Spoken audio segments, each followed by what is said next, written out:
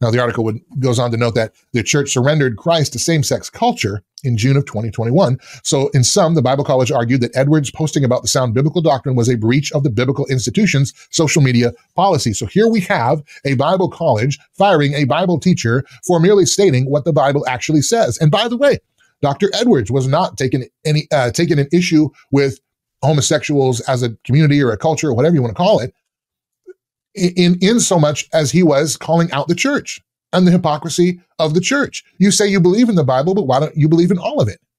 Thanks for watching the video. If you like what you saw and you want to see more, you can watch episodes of Culture Crossroads every Sunday evening at 6 p.m. Central on BEK.News and the BEK TV Plus app. And if that's not enough for you, you can find bonus content and exclusive interviews at sodomediaproductions.com. Just click the links below.